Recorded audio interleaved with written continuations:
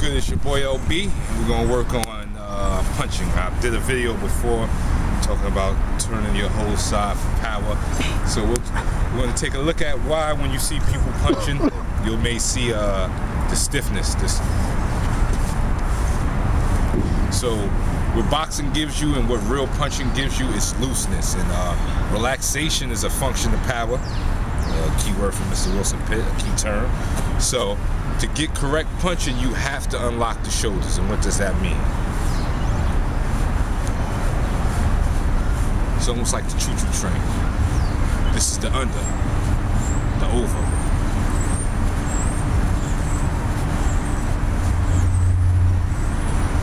So this is real punching.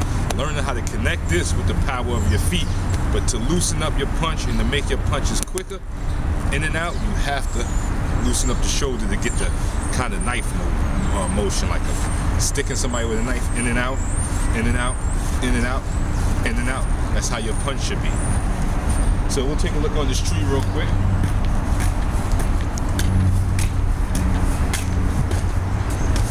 So this is our punching bag to show the difference between stiff punching and using your shoulder. So stiff punching, a 1, 2, 3. Get a tree shaking, it sounds good.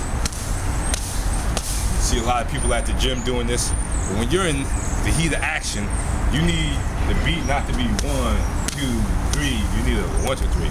This is where these come in.